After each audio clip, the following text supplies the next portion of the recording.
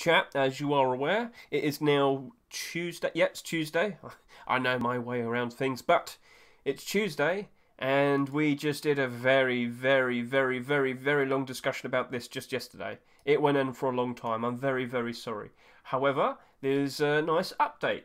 Mr. TGG, that German guy, he's just shown us a new video here, and out of these 200 skins, well, 198 now, 200 skins, we're now down to around 40 because he's now showcased all of the skins that have made it to the next round in voting. However, there is a bit of a problem because we don't get to vote for it. It's Face Punch themselves. But we got a good glimpse of what potentially will be getting into the next round. So a lot of glow-in-the-dark stuff. If we can just quickly load that up. Very nice, very cool.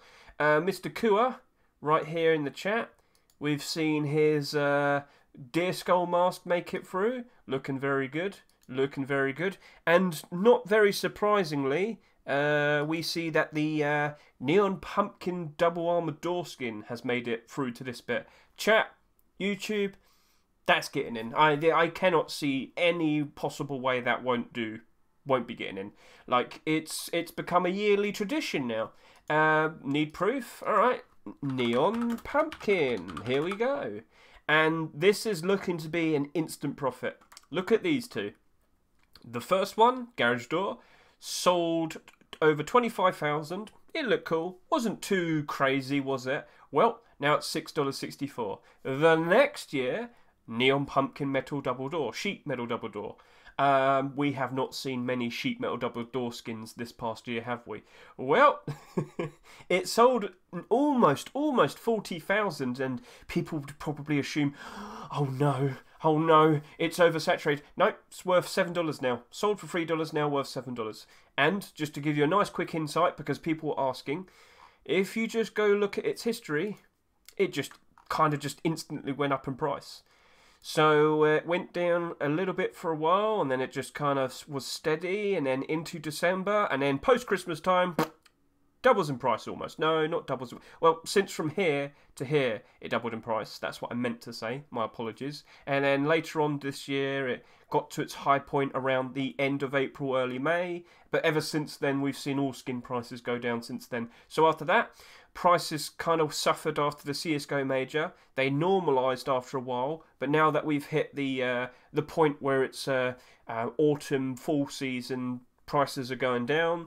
We're probably going to see an all-time low around just after Halloween because, well, it's not Halloween anymore and it doesn't have a very good spot to be used all the time. It's still good. It's probably one of the best door collections that we've got. So what I'm saying is, this sold an absurd amount, and it still easily went up in price. I am like, okay, there's another thing. This is a double armored door skin. Let's go take a look at the last double armored door skin that got accepted. Away we go, back to March time, March 24. And what do we see right here? Oh, look, it's the Outer Planets double armored door. It sold for $3, and now it's selling for $6. So, if we just get a good look at all of the double armored door skins, and wow, there's hardly any. And that's the very reason why they're all so valuable. So, I would not be surprised in the slightest if that Neon Pumpkin double door gets accepted. So, the most recent one was in fact Outer Planets Armored Door. All of these are in the positive. Very nice investments. That Neon Pumpkin double armored door is going to be easy money. You have to wait on it for a decent amount of time to be able to get the best amount of money out of it. True. But even the sheet double door sold an absurd amount, and it still went up in price very easily. So, this is a nice positive thing to be aware of. But there's also another thing that I wanted to discuss. And I'm not sure if we can apply this to every single week. So, I did mention this in my chat earlier. Where are we? People discussing things. We have a Halloween section here. There is a weird thing that I want to point out. I wasn't super surprised to see that this Neon Pumpkin double door got through to this next round, because there's a little thing that I'm just going to show you off here. So you might see all the details in the workshop for a skin. Very nice, very cool. Right, but if you scroll down, Have you ever noticed the collections in the bottom right? No? I don't blame you. It's not super noticeable. And why would you care?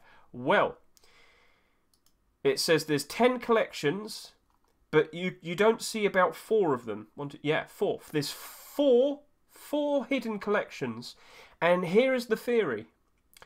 In the background, we're led to believe the Rust devs are making collections of the skins, hiding it, but they are putting all of these skins into a collection, and then they're picking out the ones they like, and then they're moving it to another collection. They're going through the voting process themselves in the background, but they have to hide the collection so nobody notices.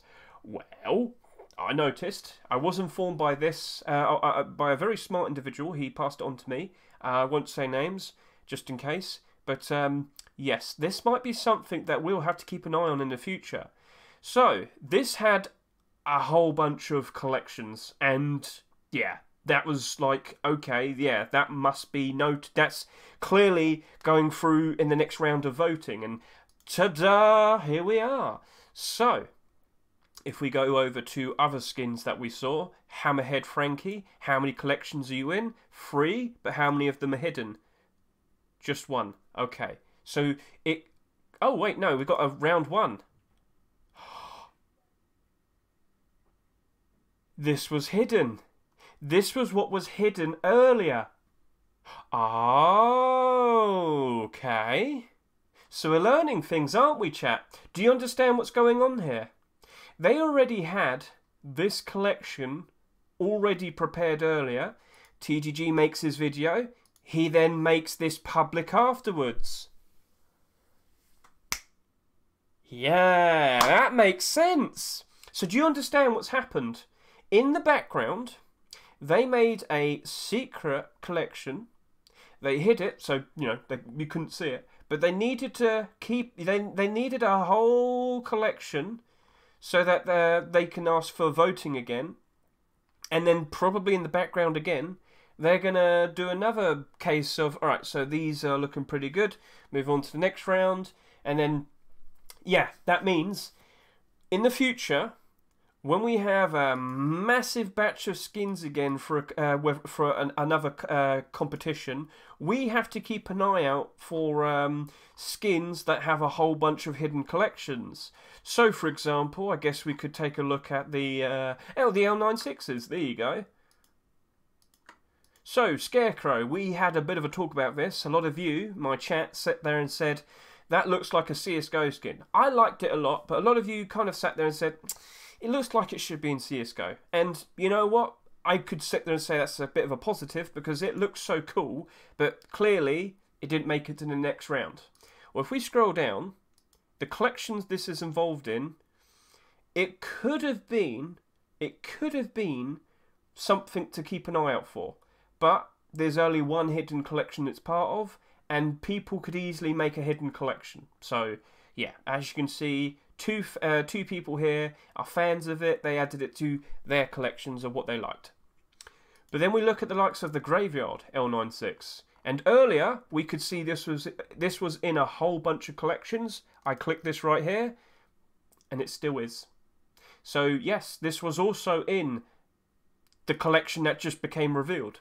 And there's still 2 more hidden ones. So is this something that we, the investors, need to keep an eye out for potentially for Thursdays every single week? Are we going to be able to see if some of the skins that we're keeping an eye on are in a whole bunch of collections? Now, here's the problem. As I said, anybody can add these skins to a collection of their own, and they can hide it. So they could trick people, whether it's on purpose or by accident. So we could foresee that. Here's a good one, because I was half joking, but I really would like to see a sandbag skin being accepted. The problem is that they're not. They're incompatible. You're technically not allowed to make any more skins for concrete and sandbag barricades. This didn't have that many collections earlier, but yeah, this had hardly any collections earlier, And yeah, it's mostly public, easy to notice collections. So if you see an item, or well, a skin more specifically, that's in a whole bunch of collections and a lot of them are hidden, that's a good indicator for yeah, that likely being a skin that's going to be accepted. We used to see skins being accepted on a Trello. I'm not sure if you know what Trello is. It's I don't want to say program, but it's a project management tool, as you could see. What we used to see was the developer Facepunch, sorry, Facepunch devs picking out and voting for what skins they wanted to be picked. But it's gone. We used to see that about 5 years ago. I used to wait and sit there every Thursday, keeping an eye on it. I'd see them vote, and then when they were done finishing, were done voting, 20 minutes later, you'd see the skins appear, the Rustle rotation. So that's what I used to do, but they don't have that anymore. But I think now we've uncovered and learned about their different method of doing this. Are we going to be able to predict skins coming out in the future? And as investors, that's super helpful, isn't it? Super helpful. And I'm led to believe, because we've seen buyouts of skins before, and we're like, why is this happening? And then later on in the week, when the Rustle rotation happens, you see skins of that collection being accepted, and you're like, oh, have we uncovered how it all works? So, yeah. Chat, YouTube, you decide. Go forth. Go look in this new collection. Where is it? I've lost it. Wait, if we just go to TGG, and then we go to its workshop, and there you go. Round 1. And don't forget, chat, at the very least, go vote for the skins that you want to see being accepted. There's a lot less of them now, so we can start deciding, maybe I want this, maybe I want that. Go and support your favourite skins, help out the creators, show Facepunch what you want to be added. 2 days to go, 2 days to go. What are we going to see? Let's find out.